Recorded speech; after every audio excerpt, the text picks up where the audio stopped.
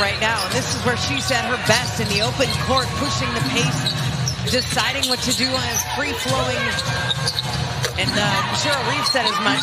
Nafisa Collier with a beautiful jump shot. She's got 6 points. Diamond Miller, the rookie from Australia, who did not play on Tuesday night in Minneapolis. She lost the handle. Turnover number 5. McBride bringing it up the court. Stops, gets her shot. It's a long 2 for Kayla McBride. Yeah, credit the Lynx deep. Want to go that route? I would say the conversation has to start after you have 4 championships, and then we can have the conversation. Juhas picks up the dribble, gets the shot off. Dorka Juhas, the roll and the basket. Reached up and grabbed that pass.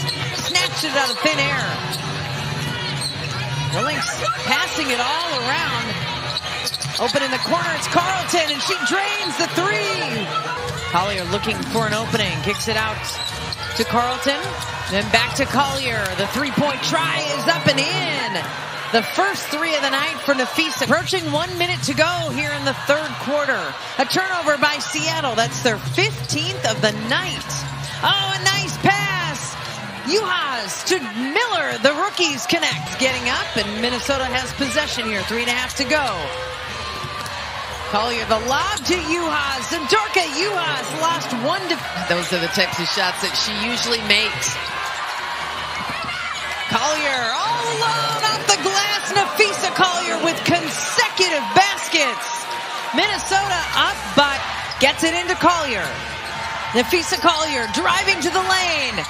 Gets the shot up and in. Fee hits it. Nafisa Collier with 1.8 seconds left gives Minnesota the 2-point lead. The heave by Seattle. It's over.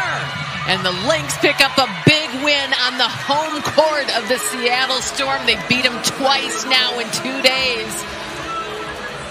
99-97. Nafisa Collier with the game-winning basket in overtime.